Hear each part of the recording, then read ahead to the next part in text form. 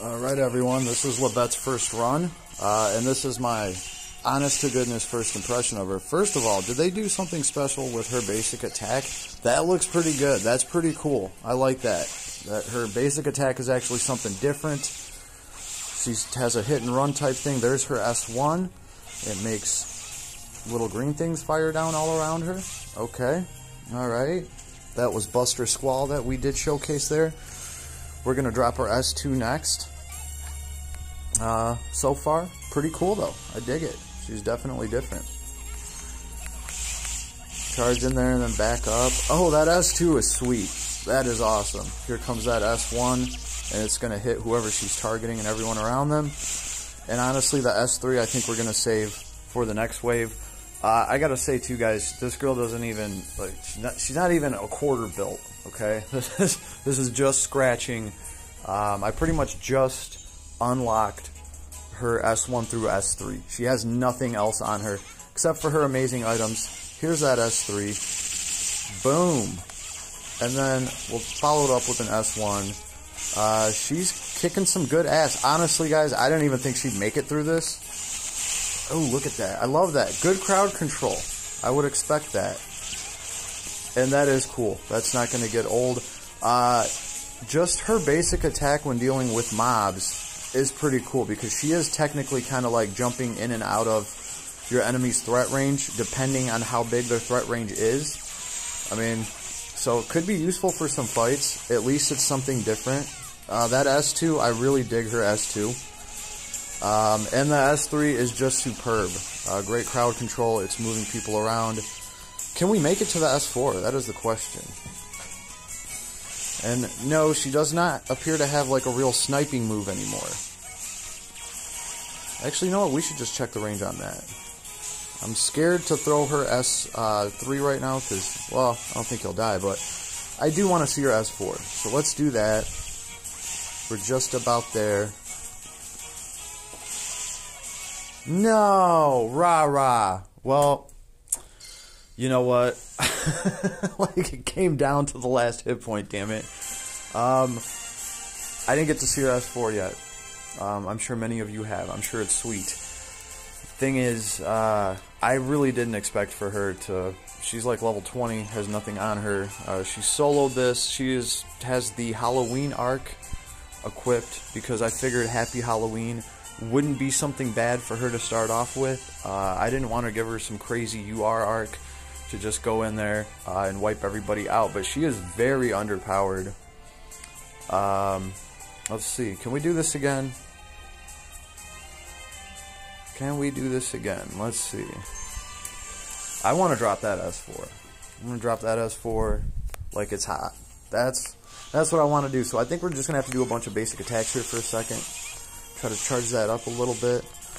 But like I said, this works well because, like, especially for these guys, she is jumping in and out of their range, so that's cool. The machines, not so much. Like, they have machine guns, so...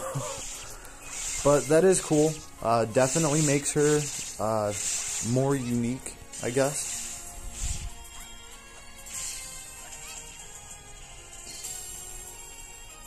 She looks good so far, though.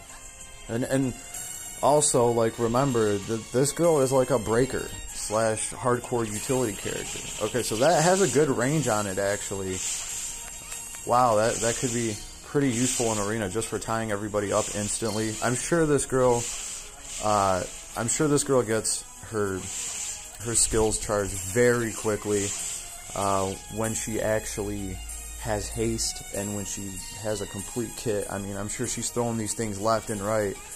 And it's great crowd control. I've already noticed that, which I would expect, just from her element in general. So let's see how she fares here. She's taking some magic damage. Now, this girl does not have a way to heal herself, so maybe I should be careful. Yeah, that's kind of what I thought was going to happen. Oh, we're only halfway charged. And I fear for this girl's life. You know what? We just need to take that damn mage out. Can we reach him with anything? Oh, we can jump over with our S3 and cut the distance and just obliterate this fool. And that's what we're going to have to do. I don't know. We might not even make it out of this one. So, obviously the last game I played, that S1 was charged, or that S4 was charging up faster. Don't know why that is, but I didn't bring anything to heal. I think we're pretty much done for here, boys and girls. We're not going to make it through this one. Oh no! You know what? My video should end on me getting killed. Because that is how life really is. Oh no. No grand delusions of grandeur here, sir. We lost. This is life. But it's okay because we can give up just for a second to not pay Lapis, to continue. And overall, I think she's awesome.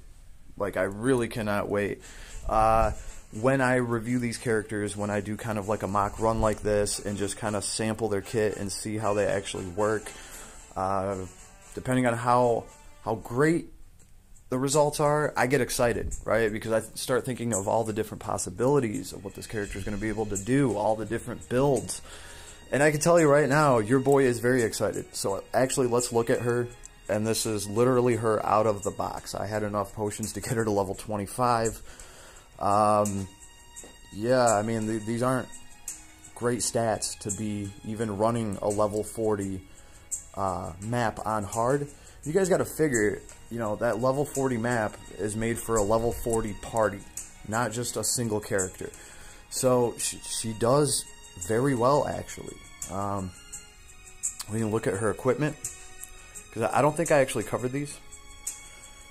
But the Sunblaze Shineblade. Okay. The Shineblade Sunblaze. Cool. 5-star. It is the element that she prefers, of course. Big surprise. So I do remember this thing having an awesome trait on it.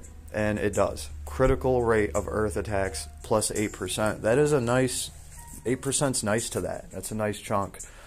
And then earth magic attacks have a chance of dealing critical damage. That's worth like 6 SC right there. You know, giving something the ability to crit when it otherwise didn't have that ability. So this is a pretty good trait to have on a weapon. Not to mention that this weapon is pretty much mirroring attack and intelligence. I mean, it's close. 131 to 124. That's pretty good, right? I mean, you're getting 255 stat on a weapon. That's what you're getting. Altogether, you're getting 255. You're not able to apply that 255 to one stat. You got to split it between 2 stats. But not only are you getting, you know, that many stats on a weapon, you're also getting the trait critical rate of earth attacks plus 8%, which is amazing on its own. And then you have the earth magic attacks have a chance of dealing critical damage. I dare say this could be one of the most OP paid items in this game. This does take her to another level a little bit for sure. This is a very powerful weapon. And then we also have the Technocraft Mule. This is her little treasure buddy. This is what hauls all of Lilebette's, all her stuff around. I mean, what would you do if you had a little droid like that could actually carry stuff for you? And I mean, this thing has a gun on it, right? Of course she's putting it to work. So MP 50, and it's giving her 40 intelligence. So the trait should be fairly good on it because it is a 5-star item. So let's see. Continuous magic barrier effect. Okay, that's alright. Nullifies strength / intelligent debuffs from magic / ability special. Excludes some debuffs. That's pretty cool, actually. That is very, very good. She cannot, her strength and intelligence cannot be broken. So it's going to be harder to suppress her damage with this. And it's giving you the continuous magic barrier effect. So that is very nice to have. All in all, I would still take the Sunblaze Shineblade over little Gizmo here, but it's still pretty cool. Definitely some powerful gear released with this girl, especially the sword. But mine, that's pretty much all she has, right? I have 30 unlocked abilities. 30. And I pretty much just unlocked enough to get her full skill kit, so I could actually run and see what they all do, what they look like, how much do they hit for. And we just got to see that. As a matter of fact, we don't even have all of her traits. She was only running around with magic blades, so she is quite the handful. Redheads just are, I guess. Definitely an awesome character. Cannot actually wait to start getting all of her full utility stuff. That's when this girl really starts to shine. It's when you start to factor in everything that she does together. It's not just the fact that she's breaking everybody. We have other units that do that. She's breaking everybody, doing specific earth damage, right? And we haven't had another earth damager for a while. Really, the only one is Kohaku and Davin. Marie or whatever. I don't even remember what that tank girl's name is. That is how terrible she is. Our other earth-based character in this game. I won't even say her name. I honestly just cannot even recall it off the top of my head. That is how meh she is. We're talking about the girl that has to lose everything in order to get 20% more to her defense. I don't even know what they were thinking releasing her. But anyway, so at least I have Lilebette here. And actually, I thought about it, and for this account, she's actually kind of important for this account, because this isn't a developed account. I sometimes forget that I gave up an account already, and I don't have my Tsukasa, and I don't have my Kohaku. But for me, you know, in case I do need, you know, I specifically want earth damage, I can get it from this girl. So that's cool, because I don't have Kohaku. I have to make do with Alice. But all in all, it's pretty good for this account. It's going to be good for any account that does not have some sort of powerful earth damage character. And you never know, you might need one of those down the road to get through some tough content. And this girl, she does a lot more than that too. You're going to be able to take this girl to a lot of different fights and get a ton of support from her. And before I even get all into that, I really have to play her more. I have to see what she can do with casting. Can she be like a mock healer on top of throwing all these breaks, and maybe a couple buffs if you need it? I don't know. We'll have to see how much can we load on this girl when it comes to actual support, and how much can we get out of her. That's what I'm going to be testing for. And then all of that has to be factored in with how much damage does this girl do. So is it worth it? Is all that stuff worth it for this much damage? That's going to be the big question. How much is this damage, and yeah, is it worth it? Because you could be bringing another character, and that's obviously always what it comes down to, unless you're just pulling a character because you like that character, right? And if you are, more power to you. Have fun. Do whatever you want to do, whatever your young heart desires, because that's what I'm doing. And I'm just going to let you guys know right now, it's working out pretty good for me. So, probably the best advice I could pass on today. So, is this girl clutch? Is she absolutely needed? No, but for some accounts, she's going to be a little bit more important than other accounts. I think especially new accounts. Yeah, I mean, yeah, I cannot believe I actually forgot Kohaku. Alright, I'm going to admit it right now. Big MCC caught me slipping. I actually, like, completely forgot about Kohaku, and that's his girl. He loves running her, so he was like, dude, Kohaku is the #1, you know, earth damage in the game. What are you talking about? Because I named Davin, and then I kind of, like, fumbled-dicked around and was like, yeah, Davin, and you know what happened? It instantly took me to Tank Girl, who's just, like, such a terrible character that it, like, jogged my brain, and I just couldn't think of Kohaku. She is amazing, though. I'm going to take a wild guess here and say that this girl running with Kohaku would just be insane. All the breaks that this girl could throw and everything. And then Kohaku could just carve everything up, getting damage caps so easy.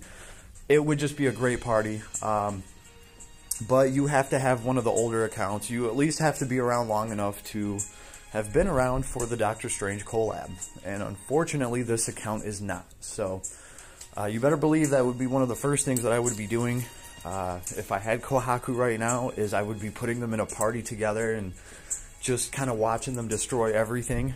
All in all though, it's been a good run. Definitely happy with this character. I'm excited to see what we can do with her. And yeah guys, if you have any tips or advice on this character, anything that you noticed awesome about her at all, or anything that stands out, any questions that you have about this character, go ahead, leave a comment, post them. That's what we're here for. That's what this is. So we can talk about this girl. It seems to be there's a lot you can do with her, and I'm sure a lot of different people are building her a lot of different ways. That is what makes this game awesome. So guys, go ahead, share that knowledge, and on that note, have a good day.